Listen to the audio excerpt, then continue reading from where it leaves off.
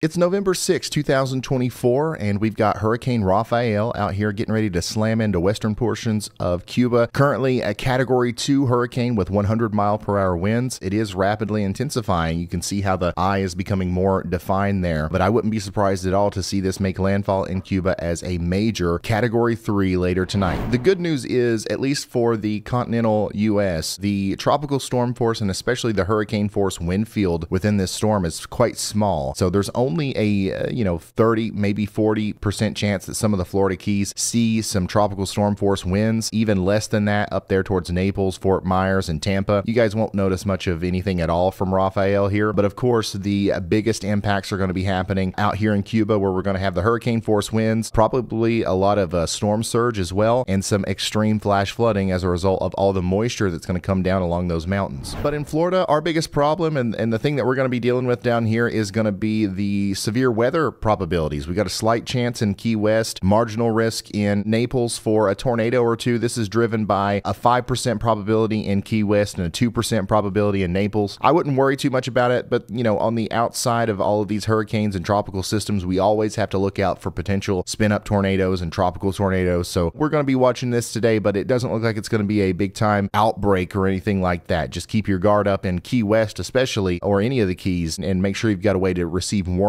tonight as the storm goes through. Once again, it's going to make landfall this evening somewhere in western Cuba, and it is going to weaken a little bit. All right, so once it gets back out into the Gulf, especially once it gets close enough to really start interacting with the Keys, it'll likely be a Category 2 or maybe even a Category 1 hurricane again around 1 a.m. Thursday morning. 1 p.m. Thursday, it's going to start shifting a little bit to the west, and it's going to go right out into the middle of the Gulf of Mexico by late in the day on Friday and early in the morning on Saturday. We don't expect to see the rapid intensification to continue here because the waters are a lot cooler in the Gulf right now than they are in the Caribbean, so there's not as much fuel for the storm to work off of. Now, don't get me wrong, it's not like they're cold. There's enough warm water out here to sustain a hurricane, but there's another thing that's happening that the storm has to deal with, and that's a ton of wind shear coming off of the mainland U.S. that the storm has to fight with, and it doesn't look like it's going to do very well with it, and that's why we expect by 1 a.m. Sunday, this is going to be downgraded to a tropical storm. Now, of course, that could change, but as of right now, this looks like our best bet on the intensity of the storm as it gets closer to Texas and Louisiana. I don't think we have to be concerned at all at this point for a Florida landfall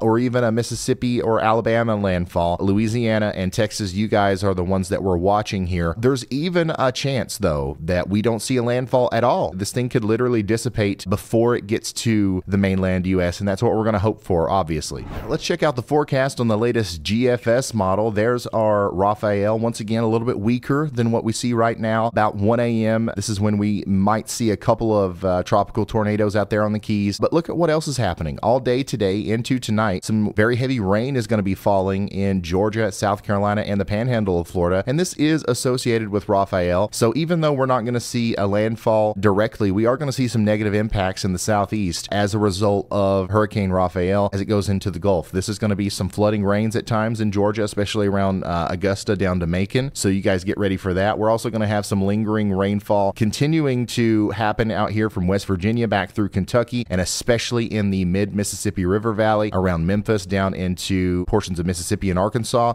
This will also have the capability of bringing about some flash flooding, not because of how heavy that rain is, but just because of how long it's been sticking around. And then today, this is a wild picture, right? We've got a hurricane in the Gulf and pretty much a blizzard going on back here in portions of Texas, New Mexico, Colorado, and Kansas. Right here where Oklahoma, Texas, and New Mexico and Colorado meet, we actually are probably going to see a very, very significant snowstorm as a result of this. Let me put this into motion. You can see how those blues don't really move that much. We've got heavy snow falling at least through November 8th here, so that's something that we're going to keep a very close eye on. Here's our hurricane out in the middle of the Gulf. Once again, kind of maintaining strength. We had a 985 on the other side of Cuba as far as the millibars go in the low pressure system. Remember, the lower that number, the stronger the storm. GFS is showing a 981 as it gets into the middle of the Gulf. Notice how we don't have any rapid intensification. We're at 993 by the time we get to 10 a.m. on Saturday. So the thing is unwinding, mostly because we've got this big trough that might cause some more storms over here in the south central U.S., more snow around Denver on Saturday, and all of the blow off from that, all of the wind and the jet stream is going to be kind of going right towards that hurricane, and wind shear Conflicting winds, especially in the upper levels of the atmosphere, are like kryptonite for hurricanes, okay? They cannot deal with it, and it looks like that's going to really do work on Rafael here, as the GFS shows almost a complete degradation of the storm, a complete dissipation of the storm as we go into Sunday and Monday. Some residual rainfall and some tropical moisture will be flung up into the eastern part of the United States, though. Heavy rain is going to be possible in Kentucky, Ohio, and Pennsylvania and West Virginia, some places that really need it. It's going to be possible on Sunday as a result of this, so we're thankful for that. And also notice how things are staying quite warm here.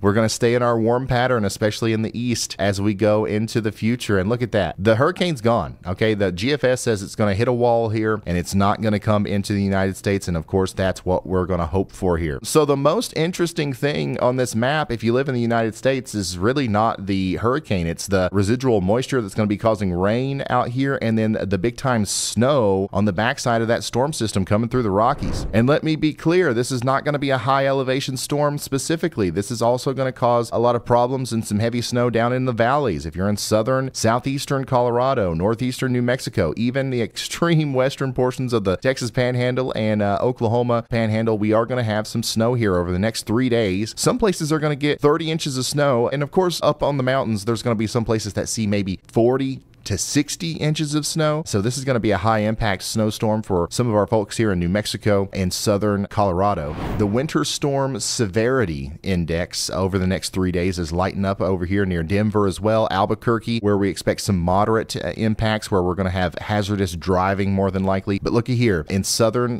Colorado and northeast New Mexico especially, we expect extreme impacts through the next 3 days. Expect substantial disruptions to daily life, extremely dangerous driving conditions are going to be possible. And of course, we might have infrastructure problems like power outages. So make sure you're prepared for this. It's going to be a big winter storm over here. Strong winds as well. Blizzard conditions are going to be possible. You guys have already been seeing it. It's going to continue at least through tomorrow night. And on the eastern side of that storm system, with a little help from Tropical Storm Rafael, we're going to have a lot of rain. This is not snow. This is just regular rainfall. And as you can see, in a very short period of time over here, a lot of this is going to fall today. In Georgia and South Carolina, we could see 3 to maybe 6 inches of rain in some places, and that will cause some flash flooding. And that's why we have a moderate risk of excessive rainfall from the Weather Prediction Center for Aiken, South Carolina, Augusta, Georgia, Dublin and Macon in Georgia, almost down to Albany as well. A slight risk extends from Sumter, South Carolina, back towards Dothan, Alabama. Watch those creeks and streams, okay, over the next couple of hours, even into the early morning hours tomorrow. We're going to have some flooding problems out here in Georgia, unfortunately. Now, here's what the rainfall totals could look like over the next 7 days. Of course, most of this is happening today. A lot of this is happening today and tomorrow. A lot of this is going to happen over the next 7 days. So get ready for more rain in Oklahoma, Texas, some drought relieving rain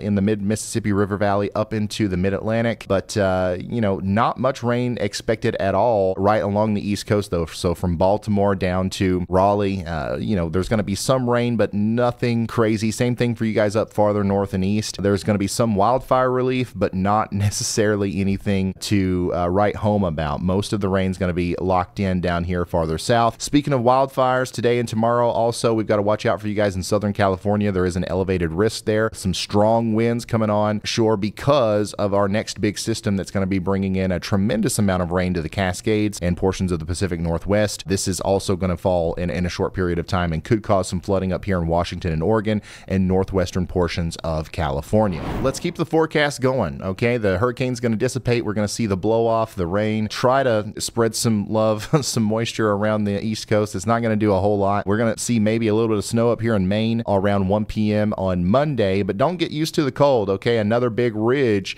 is coming through, and we are going to be much above average for the most part as we go through the next week or so. Wednesday, November 13th, it's going to feel hot. You guys have already felt it. You know what I'm talking about. It was too daggone warm on trick or treat. It was too daggone warm on election day. It's just going to continue to feel that way as we go through the middle of November. Some really cold air, though, is going to sneak in behind this ridge, and we could be talking about some more snow in Montana, Idaho, and places like Denver, Colorado as we go into Thursday and Friday on the GFS model here. But for the most part, I mean, things are really not active. We got another little system trying to come through maybe on Saturday, November 16th. 16th that might bring some snow up here to southern portions of Canada and Ontario, but mostly this is warm, okay? This is rain in the Great Lakes, maybe some isolated thunderstorms back towards Oklahoma City and the Red River area. Another big ridge is forming out there in the west, and honestly, this is a nice weather pattern as we go into November 18th. Very quiet, very warm. It's not going to feel like November 18th almost anywhere in the United States here, except for maybe in the extreme northern portions, especially up here in upstate New York. We might have to deal with some lake effect snow as the winds are going to be blowing off the lakes in this orientation. But honestly, we're so far out, it's too early to talk about lake effect snow. Yeah, things look really good,